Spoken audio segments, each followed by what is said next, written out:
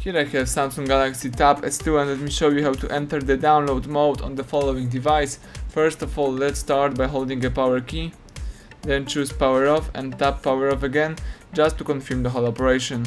Wait until your device will be completely switched off, and afterwards you have to use the following combination of keys: power key, volume down and home button. So let's hold down together these three keys for a couple of seconds, keep holding these keys and release them as soon as the warning screen pops up, and here in order to continue let's press volume up. Let me do it.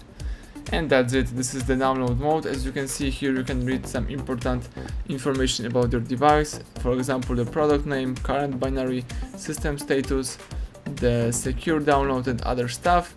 You can also use the download mode. If you would like to quit it, let's use the same combination of keys, so power key, volume down and home button. Let's hold down together these three keys. Let me do it. Keep holding three keys and release them as soon as phone goes black. Now the Samsung Galaxy Tab S2 is restarting and rebooting.